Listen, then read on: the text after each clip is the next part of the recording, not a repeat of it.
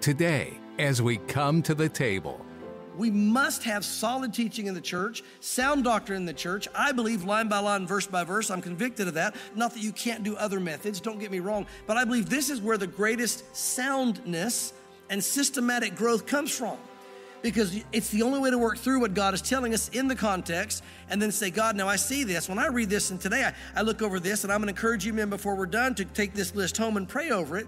But when you take this list as a man and you pray over it, it's because God wants you to be that way, and God hears that, and God will begin to change your life.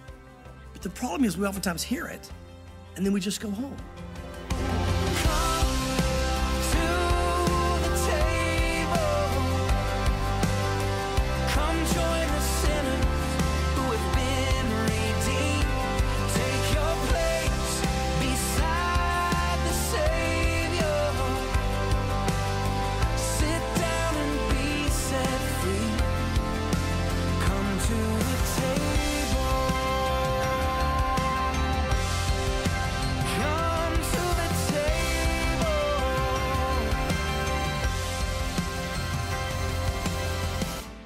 Unfortunately, Christian growth isn't something you can just do on autopilot.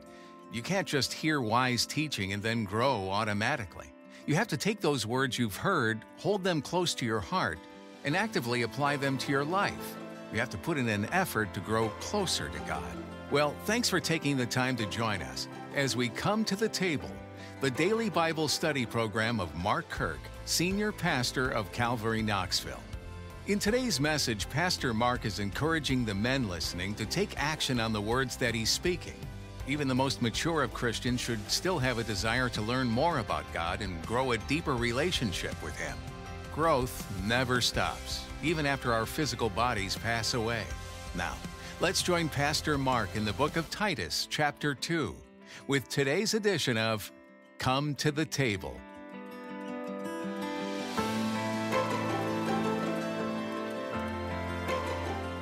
If you have your Bibles, let's open them up to Titus chapter 2. And we're going to look at only verses 1 and 2 today, and that is we're going to be looking at the behavior of the church, and this is going to be a little bit of a journey through this. The older men and younger men, older women, younger women, and that can be age or just in the Lord. And then also looking at servants, which we'll be talking about employees. And so why don't we read just these first couple of verses, kind of see where we're going. We'll pray, and let's begin to dissect this and get into some solid doctrine today. Notice in chapter 2 of Titus, verse 1, it says, "But as for you, speak the things which are proper for sound doctrine, that the older men may be sober, reverent, temperate, sound in faith, in love, and in patience." Let's pray. Father, I thank you, Lord, that you have given us sound doctrine. Lord, you've given us the eternal Word of God. We have no question as to what you require of us as men, as women, as servants, as children. Lord, as those in your church, and Lord, in every avenue, as leaders, as we saw last week, you've spoken very clearly to us. And so I pray that as we work through this, and you continue, God, just to strengthen your church and shore up your church and lay a solid foundation in our hearts, that we would not only learn, Lord, the facts of what your church is to be and how we're to conduct our lives even outside the church, but God, I pray you'd make it very relational. I pray, God, this would be more than just a few bullet points and facts that we need to function properly as a church, but we would see, hey, here's how we're to respond with you and with each other and the world around us as believers in the day in which we live. So open your word to us, God. We're excited about what you have for us today, and we ask it all in Jesus' name.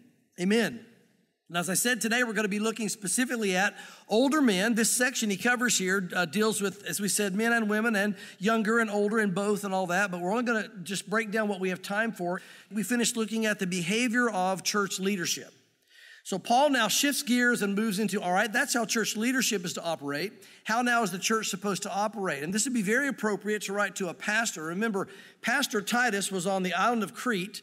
That was a very, very messed up island in a lot of ways. As far as the world went, it was a place of drunkenness, a place of a lot of false gods and goddesses. It was a mess. They were known to be liars, gluttons, lazy, all these things that Paul said were true about them. And Titus is the pastor to that island. How would you like to be called there? Well, at the same time, Paul's writing to Timothy, and Timothy also gets his letter in between. It appears that Paul probably wrote 1 Timothy, then Titus, then 2 Timothy. And so both of these books, he's talking with pastors. He writes Pastor Timothy in Ephesus, So we see a lot of the same things covered in 1 Timothy and 2 Timothy. And then he writes to Pastor Titus in Crete, having that pastor's heart, that older pastor's heart, and now passing on to them what they need to pass on to the body of Christ. And again, I understand that heart the older I get, because even as we're going to look at older men today, and as I said, this can apply to older in age, which it does to me now, and or older just in how long you've walked with the Lord.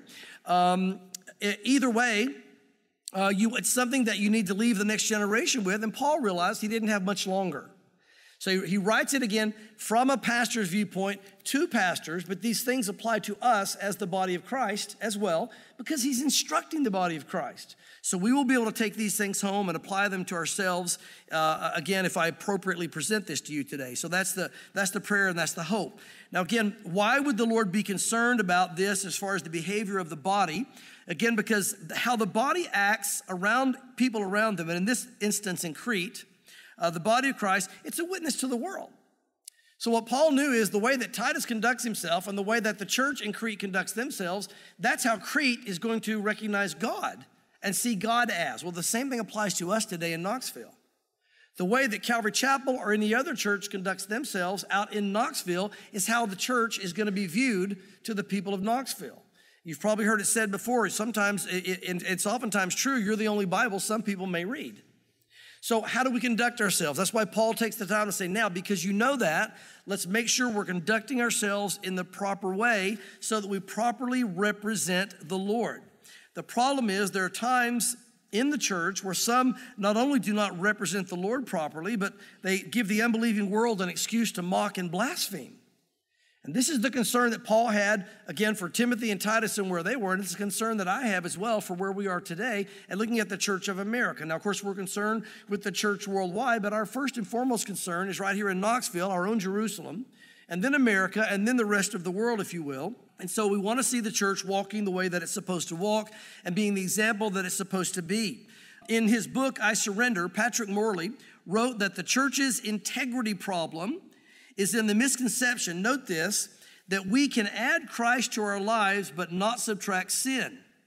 It is a change in belief without a change in behavior. Wow. I mean, that sums it up. Listen, as a pastor, I see today, I think the church not really walking in the holiness that God has called us to walk in. And I think a lot of it is what he's talking about here. For some reason, we tend to think that we can pray and ask God to forgive us of our sins, but we don't need to change. Listen to me.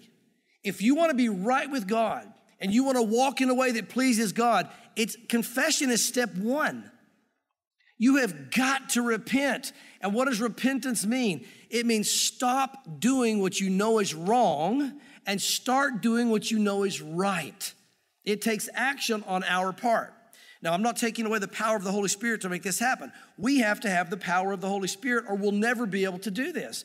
But we still have to respond to the Holy Spirit and allow God to do this. Mark, what would be an example of that? Well, for example, it might be something where God says, all right, I want you to stop watching certain things or reading certain things or going certain places. Fill in the blank, whatever it is that's causing you to stumble. That's maybe pulling you into sin where places you know you don't need to be. So what do? Well, you trust in the power of the Holy Spirit and you pray for God to help you be free in these areas, but you stop going there. You stop reading that. You stop watching that. In other words, we have to take action on our part. And oftentimes, God, I believe, waits until we do take action to set us free. You say, well, I want to be set free. Are you taking the action necessary to be set free? I had a friend of mine contact me recently, and they've been struggling in an area of sin for many years now. And somebody that doesn't live here, so nothing you say, who could that be? You wouldn't know them. And I would never do that to anybody that could figure something out anyway. But he began to say, you know what? For years, I've had this situation. I kept telling him, say, look, you take this to the Lord and you set up the boundaries.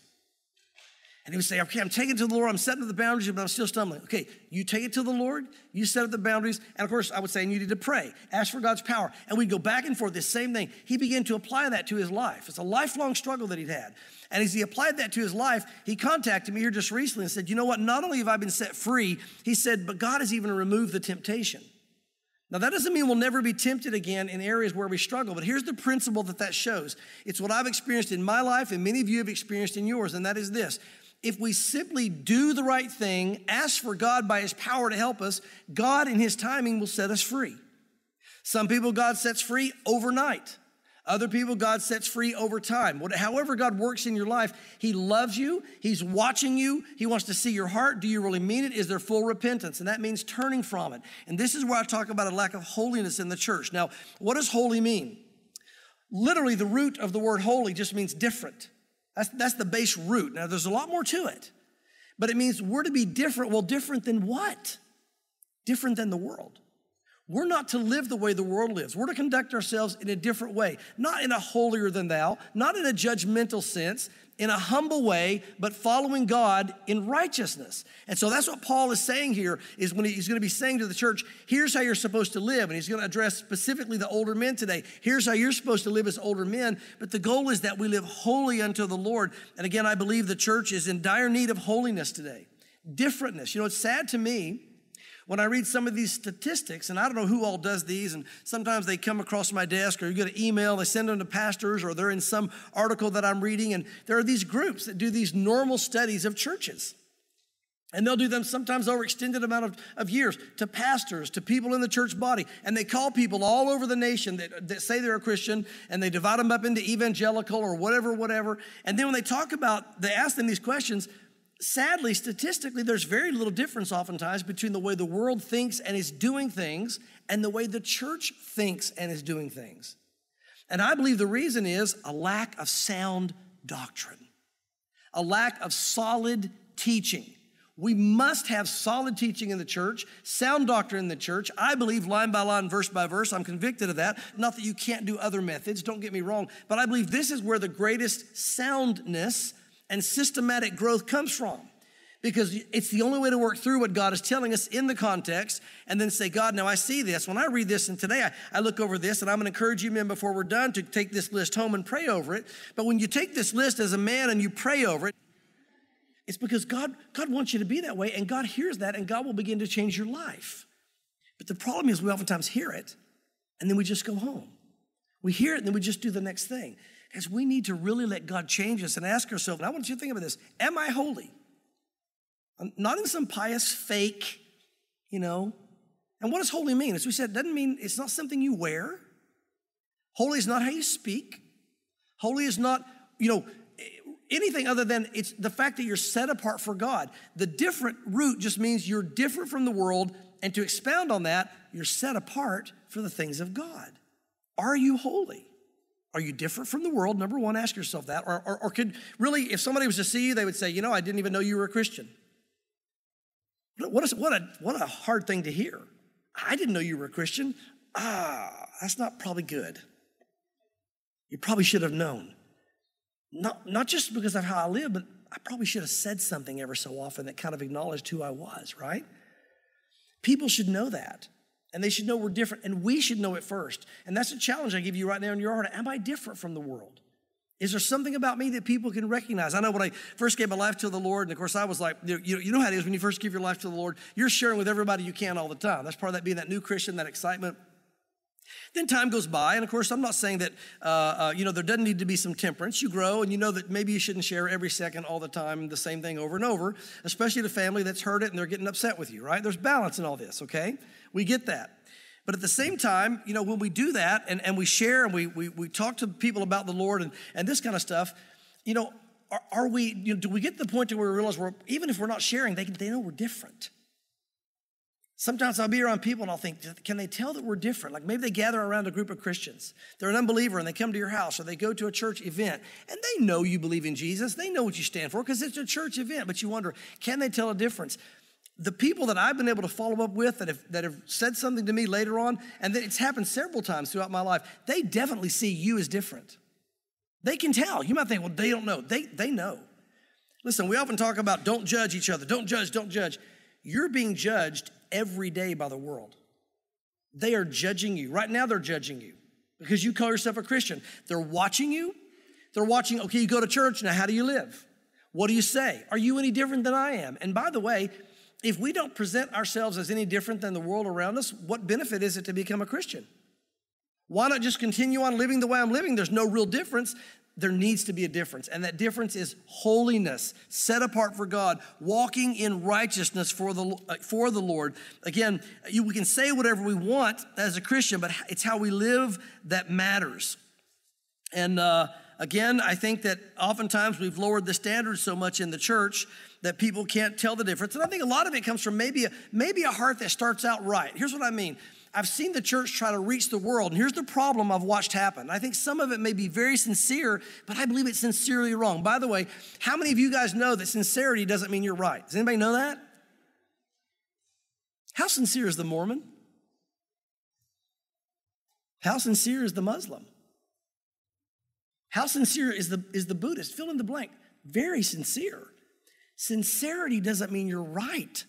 Sincerity just means you're sincere. And sincerity is not enough. There has to be more than sincerity. And I think that oftentimes the church has tried very sincerely to reach the world, note this, by becoming more like it. Okay? Here's what I mean. Paul said this, I become all things that I might reach some. Paul wasn't saying I'm becoming like the world. Oh, she's a prostitute, I'll be one. If you take it that way, that's what you're gonna have to say. This person is a thief, I'll become a thief. Hey dude, I stole this too, come on, hide over here with me. Has anybody shared Jesus with you? What? You're a Christian? You just don't, yeah, shh, I'm becoming all things to all men that I may reach some for Christ, right? It's not what he's saying. What he's saying is, I find out where they are in their mindset and I adapt. Where are they? What are they gonna hear? Am I gonna close their ears off or open ears up? And I need to become all things. I need to reach the thief where they are. And that might be, whatever the case might be, giving some example of stealing things, saying, things that maybe, that we've stolen from the Lord that we should have given him, or whatever the case might be. There are ways we can associate. If you're gonna reach out to a football team, learn a little bit about football. Speak the language. A better way to say what Paul was saying is, I've learned to speak everyone's language so I can share Jesus with everybody. But here's where the church has messed up in many areas of America, where I see a lack of holiness, a falling away, and the church becoming more like the world. They've made this mistake. They're becoming like the world in order to reach the world. Okay? The world likes AC/DC. We'll play AC/DC as our first song. Listen, churches have done that. There are churches for a while playing AC/DC on the opening song, and their justification was, well, you know what? That's the only way that the rockers are going to be drawn in, man, Listen, Jesus never became like the world in order to reach the world. I don't really like that when everybody repeats things, but I'm going to do it. Jesus never became like the world to reach the world. He stayed completely Jesus. He stayed completely holy, and he stayed completely separate from the world. But he went right in the middle of them and showed them God's love. And there's the difference. Right in the middle of them. You just walk right up. I remember in Nashville one time after I'd gotten saved and we're doing some street witnessing, there was an outdoor rock concert, right? And believe it or not, that's what I came out of, so I can associate with these guys. And so I'm just walking up to him sharing. I'm like, hey, anybody ever talk to you about the Lord? It's like, hey, we're trying to party here and watch the concert, And I didn't want, we didn't do it during the song. We catch breaks, and this kind of thing, because we're not going to listen to you anyway. I'll say, has anybody let you know that God just loves you? And I had a heart for that particular crowd because I came out of that. And I know how they think. I know what they're trying to fill this thing in the flesh that's never going to be filled. It's this, I got to have more and more and more. You got to keep filling. It never works. It leads to more and more darkness and sadness and loneliness and hopelessness. And so you start sharing, and they would actually listen. Because I was simply saying, hey, I know where you're coming from. Listen, are you empty right now? Well, I'm feeling pretty good right now. Yeah, but are you really happy? Well, no, I'm not really happy. Why not? I said, it makes you feel good for a while, doesn't it? Get a buzz going, good music. But you wake up the next day, and not only do you have a hangover, but you're emptier than you were the day before. And when you catch those that have been doing that for a while, they're like, you know what? What are you trying to tell me? I'm trying to tell you Jesus loves you. And all the stuff you're pouring down your throat and sniffing up your nose, it's just going to leave you emptier and sadder and in worse health and miserable. And you're going to one day die and be separated from God eternally. Jesus says, I've opened the door. You can join me in heaven at my table, and it will satisfy. It will satisfy now, and it will satisfy eternally. And that's a satisfaction the flesh can never give you. Listen, if you're trying to satisfy yourself right now by something sinful, it will give you an immediate high. It'll give you an immediate whatever, okay? It doesn't even have to be drugs. But as soon as you're done, you're right back to where you were. You need more. You need more. You need more. Only Jesus can come in and say, I've settled it, and it's a done deal. And I think that we need to let the world know, you know what? We're not like the world. We're like Jesus, but we can come to you right where you are. And we can love you right where you are. And Jesus loves you right there in the middle of your rock and roll or whatever you're doing. He loves you, but he's saying you got to come out of it. You need to repent, and he'll give you hope. He'll give you life. He'll fill your heart. And he's saying to some of you this morning the same thing. Maybe not coming out of rock and roll. I don't know. Maybe you are. Not that rock and roll necessarily, rock and roll in and of itself is sinful. I'm not saying that. There's some great Christian rock and roll and even generic rock and roll that just kind of is rock and roll. I mean, the bottom line, it's not about music. And how I got on this rock and roll thing, I don't know. I have to believe there's a rocker in here who needs Christ. And I say that tongue in cheek, but if you're a rocker in here and you don't know the Lord, Jesus says, now change this message for you. Listen to me. He stopped a message that a pastor had planned in advance on paper to say, I love you so much that if you'll hear my voice today, I'll bring you into the kingdom of God. Now you need to respond to that. I could be wrong. I'm not pulling one of those, somebody here's got a sore knee. You ever those guys, somebody's got a sore knee. Well, you're pretty much going to hit half of us over 50, right? I talked to somebody coming in this morning. They were like, oh, I'm so stiff. I said, working out? No, I just got up. I'm like, I'm with you. I'm with you on that. I just got up. It's like, right? It's just things change as you get older. If that's you, and wherever you are, whatever you're doing, and you're trying to feel something, whether it's that or something else, this is the Lord interrupting all these people that have gathered here to speak specifically to you. You're pretty important to him to do that. Now, it's up to you to respond. What do I do, Mark? You need to say, God, forgive me of my sin. I know that I'm empty, and I realize you've just spoken to me from some guy up there that I've never met, but I know you're talking to me, so you need to ask forgiveness of your sin. You need to say, Lord, I believe you died for me on the cross, and you need to give your life to him. And if you do that, you will be born again. And here's the great news I have for you. As empty as I was and as empty as you are now, you will be filled. You'll be filled. And you'll be happy and you'll be satisfied. Let's pray right now. Everybody pray. Let's bow our heads. Father, I just pray right now for whoever this is for, and I don't know why you interrupted this. I believe you did. I'm not going to pull the I heard from God thing and try to sound spiritual, because it may just be me. But God, you sent me off on a tangent. I was not thinking about it all. It's not in my notes. It's nothing to do with much of anything other than someone here I think you love. Maybe listening by radio, maybe watching on the internet, but maybe in this very room. And if that's you right now and God is convicting your heart, I want you to pray this prayer with me. Lord, I know that I'm a sinner. I ask you to forgive me of my sin. And I give my life to you. And Lord, I pray now you would fill that empty place in my heart that I've been trying to fill with all the stuff of the world that's been failing. And that you would now, Lord, fill me with you, that I might know your joy and your peace forevermore. In Jesus' name, amen.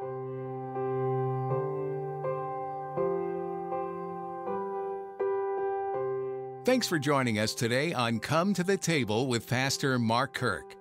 We're in the book of Titus, and it's always interesting to learn more about these letters that the Apostle Paul wrote to his friends and companions. Titus was one of those who Paul mentored. Titus even accompanied Paul on one of the 3 missionary journeys.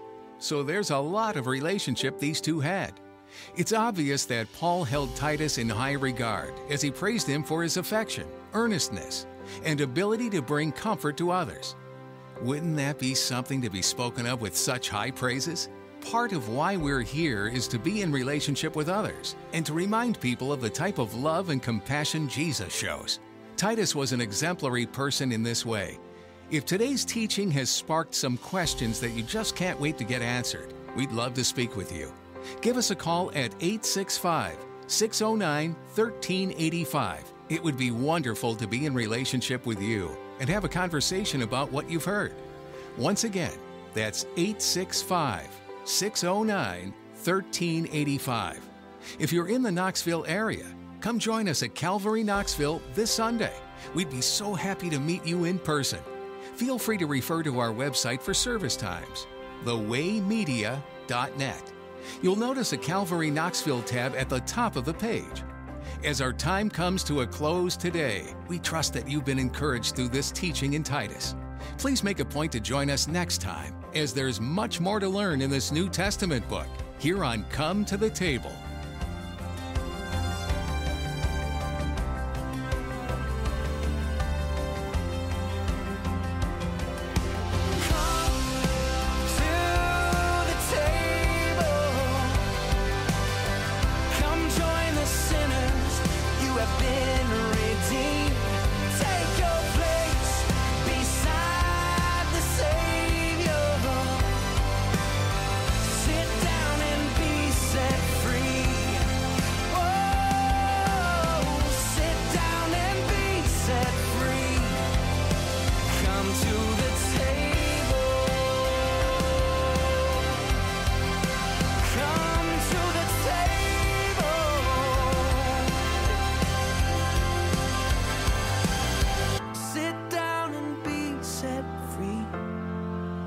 Come to the table. Come to the Table is a radio outreach ministry of Calvary, Knoxville.